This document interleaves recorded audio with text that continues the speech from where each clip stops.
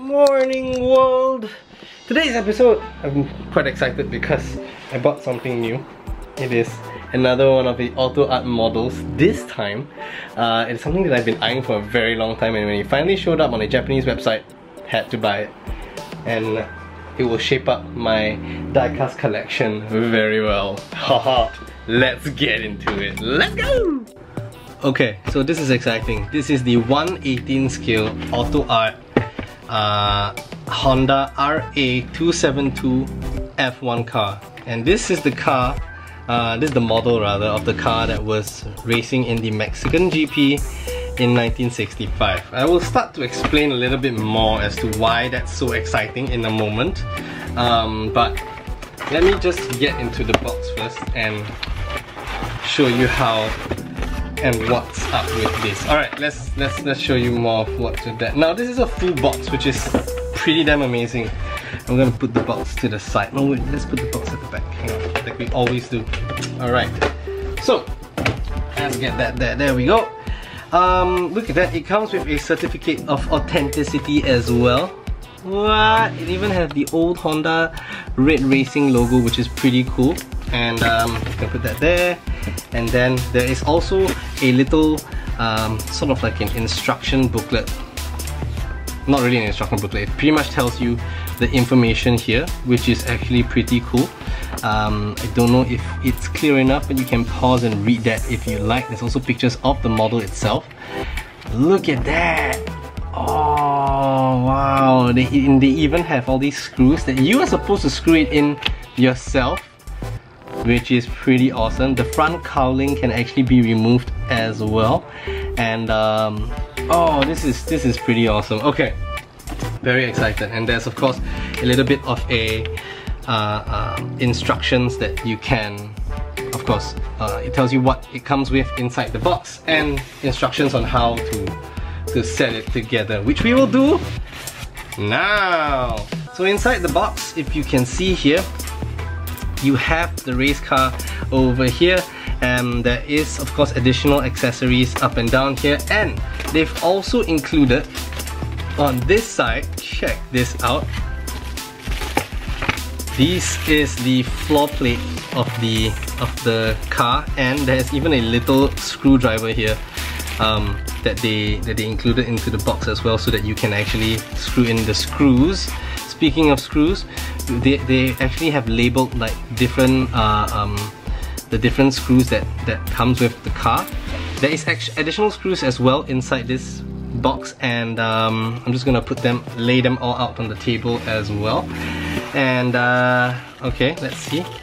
This is the rear cowling. It's the rear engine air intake kind of thing here as well, and another small piece here that we probably have to install. And the front cowling is over here. Oh, I'm so excited. Okay, remove that, and yeah, let's get to removing the car out from the packaging, because it's usually screwed down by screws at the bottom. So let's do that.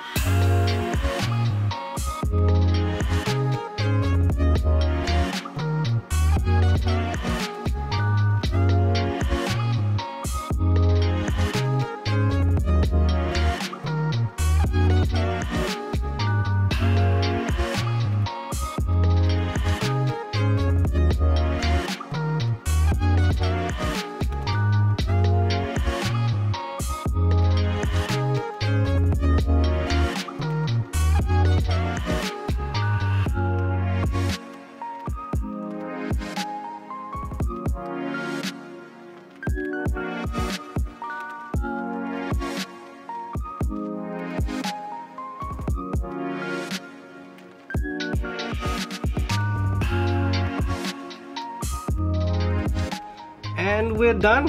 Sort of. Well, I think if you watch the time lapse, I made the call to actually not screw in the front screws over here. They're a little bit too small, and it's actually very difficult to get one of the screws in on one of the sides. But it's pretty cool that they actually included like this, which is red color screws as well, for the rising sun thing in the center over here.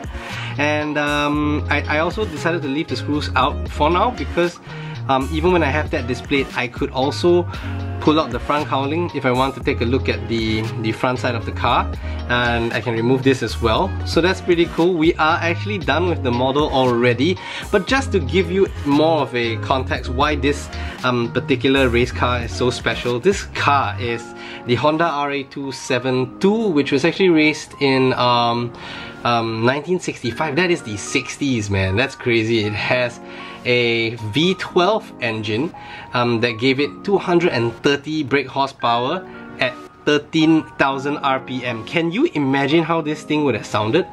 13,000 RPM, and you could rev it up to 14,000 RPM as well, which was crazy. And that's a Honda for you. It's not the first Honda F1 car, but it is the first Japanese Formula 1 car that won a F1 race. This particular car here, and it's driven by Richie Ginter, which you see his name plastered on the side, this side and this side over here.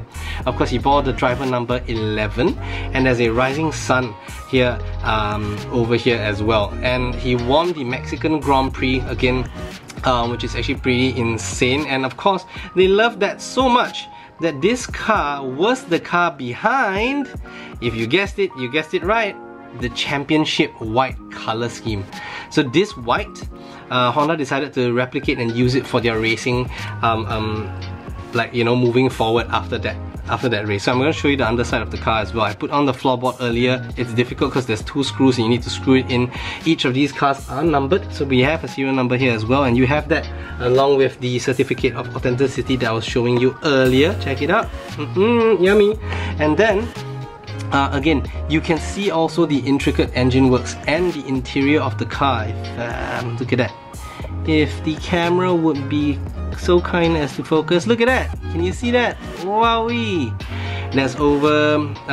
So that's one place where you can do it. Not only that, you actually see the 12 cylinders of the V12 at the back as well, and these two beautiful exhaust pipes that actually is sticking out. You can see the full workings of the suspensions here as well. Of course, I'm not gonna test that and push that to make that work. That's a bit crazy, but you can see all that, and of course the tires as well, with the Goodyear tire bomb of over there. And let me put this back in first. So this, again, it was a very historic win for Japan and Honda, naturally, which is actually a bit, which is very crazy, to be honest. And that being said, that's where the championship white colorway, or the championship white paint scheme came about, and the red Honda badge. It all started from this car, which is why I quite like this car a lot, and I'm very happy. So again, give you a closer look at the cowling, at the front cowling over here. Oh, cannot really see that. There we go. Over there, and at the front you can see the coolers, because we have the intercoolers right. Oh, let me move that back a bit so you can get a better view. Look at that, the intercooler over there, and look at the workings of the, it's probably the transmission tunnel all the way back to the, I don't think it's transmission tunnel, but it's quite interesting. Looking over here on the right side of the car as well, can you see this line here? Yeah, that is literally the gear shifter. The gear shifter is on the right. They pull a gear, it changes the gear at the back, so that wasn't a transmission tunnel. Sorry, I was wrong, but this is just the workings of the cooling systems in front. But that is pretty cool. This is pretty insane. So other cool facts about this car as well is that this also appeared in the Formula 1 Championship Edition video game. So if you are actually playing one of those, you can actually drive the car. There we go. I'm just gonna fit the cowling back on, and it looks marvelous. It looks so beautiful. Wow. And very interestingly enough as well, this particular car also serves as a design influence for the dasher cart in the Mario Kart series. That is insane though. This is insane. This is so cool. But yes, and that is the construction of the Honda RA272. Very happy with this purchase. Look at that, so beautiful. Wow! Very happy to add this into my collection of 1/18 scale cars. And being a Honda fanboy myself as well, this is gonna be awesome. Let me show you, let's fit it. Okay, so this one's gonna be sitting here. I do have a Renault F1 car here, so this will be sitting with the F1 car. Because it is an F1 car, so it's going to be seated here, right beside it. Oh, look at that! It looks mad awesome, doesn't it? Ooh, wee. And we've got the F1 range here, if I ever were to get more F1 cars, or depending lah, right? And I do have my Honda range over here as well. This is a new addition recently also. This is a DC5R from Automobile. And yeah, I seem to be missing some of the Honda cars, which hopefully in due time I'll be able to get them.